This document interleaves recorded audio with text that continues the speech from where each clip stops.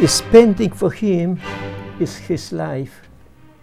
Antosh Sulek's home, a shrine to a life's work. You've left this room exactly the same way as he left it? Yes, it was, yes. That's left it. It was in here. So your house is like a museum to your son? For me it is. Isn't it? For a lot of people says yes.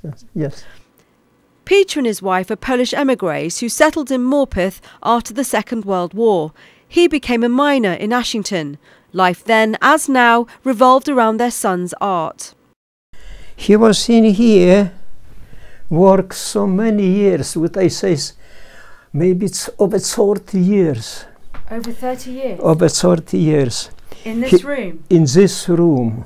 How many pictures are here in this house? When you look hard, because I counted up to 600 and I stopped counted, because too much.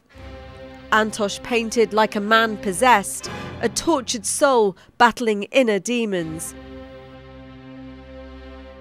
I mean, the landscapes, I think it was done when he was more of a stable, character sort of thing. The abstract ones were when he was sort of in a frenzy.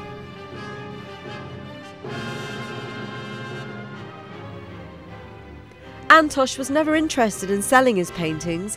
He gave them away. He died penniless in 1987 from a liver condition, aged just 36.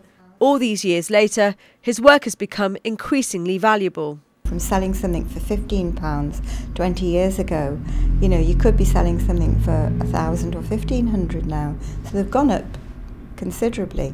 I think he's still ahead of his time. I think he's ingenious, actually, and I think in the future he's going to become even more collectible.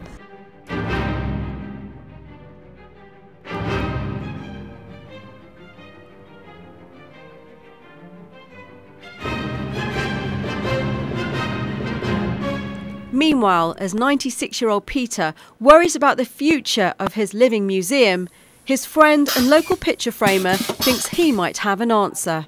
Maybe they could go into somewhere like Beamish. I mean, his house is back in the 60s maybe, the furniture's probably the 60s. He'd make a nice little cottage in one of the Beamish rows. The artist's pictures all around the walls as they are now. It's amazing, isn't it?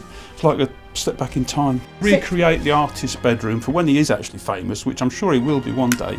People can go there and see how the artist worked. Who knows how long it'll take for Antosh Sulek to get the recognition his friends and family think he deserves, and what's to become of his huge body of work. It's going to be difficult. We'd have to seek help from somebody to advise on what to do with all these pictures. I suppose in an ideal world you'd want to keep it all, wouldn't you? We'd like to keep it all together. In future, I am sure Antosh will be recognized by people. He was a great artist. Sharuna Sagar, BBC Look North, Morpeth.